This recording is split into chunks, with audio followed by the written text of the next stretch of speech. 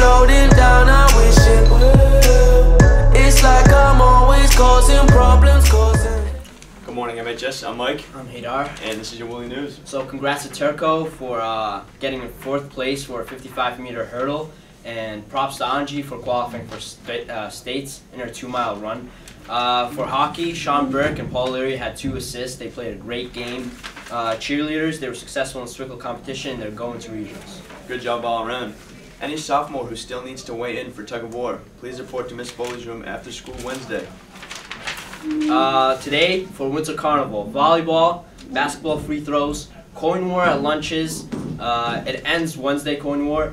Also, academic challenge after school B-Day. Oh yeah, academic challenge. I want to see every senior there. You know, today's the first day of Winter Carnival. It's pajama day. Saw a lot of seniors wearing pajama day. That's what I like to see. Participation is key. Juniors, not so much.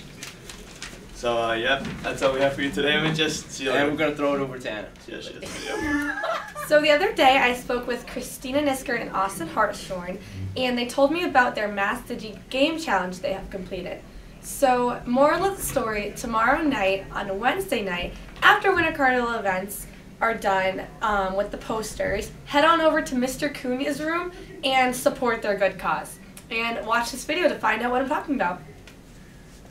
Hello, I am here with Austin Hartshorn and Christina Niskern, and I'm going to talk to them a little bit about the Math Digi game challenge that they will be completing, and a couple things that they have to tell us about it.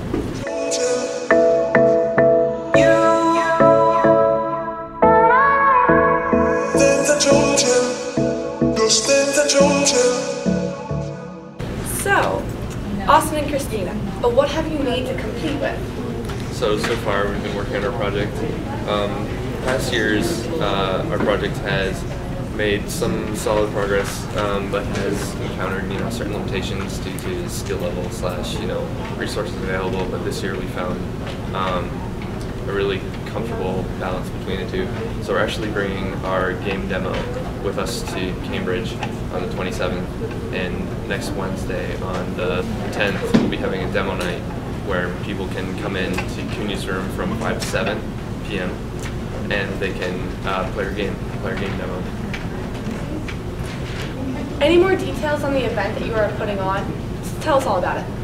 So basically we're doing this to raise money for our team. Certain things that we can't make, we need money so that we can buy pre-made, and it helps us finish our project. So Cunha's letting us rent out his room for the night, and you'll be able to play our game, and we'll just be asking for donations. It's completely free to donate whatever amount you want. Cool. So this sounds like a really good learning experience, seeing it's an educational crew. What have you learned after competing last year to do for this year? We learned a lot of better teamwork skills. It was pretty rough at first. Great. So you said the members on your team are you two, Noah McDuffie, Gianna Ogliski, Ryan Kim. Anyone else? Tyler Wooderell's doing our music score this year, which is cool. Oh, that's awesome. A lot of different talents coming in. Yes.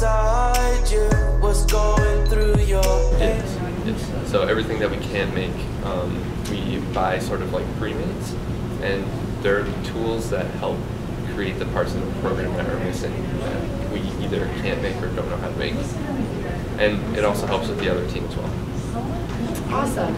So it seems like what they're doing is a good project if you're into video games and anything of that sort, just supporting local groups. So definitely come out on Wednesday, February 10th from 5 to 7, is it? 5 to 7 here in Mr. Cunha's room. It'll be free, it'll be great, you'll get to experience what they are creating, and overall it seems awesome. So, any last words, guys? You can come right after Winter Carnival. Oh yeah, well I'll be here for Winter Carnival, so you can come straight after that. Awesome.